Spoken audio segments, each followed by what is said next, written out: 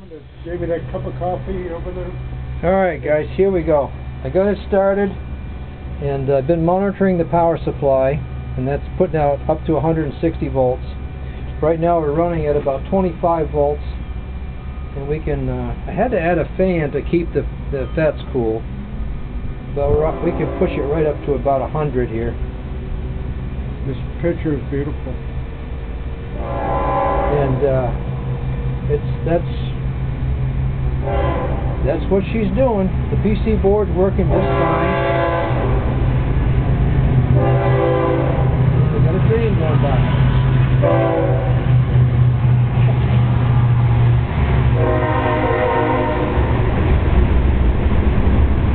So I've also one thing I got to do next is I want to figure out the revolutions per minute.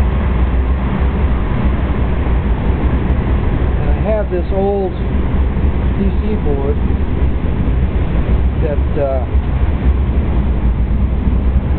that I'm using.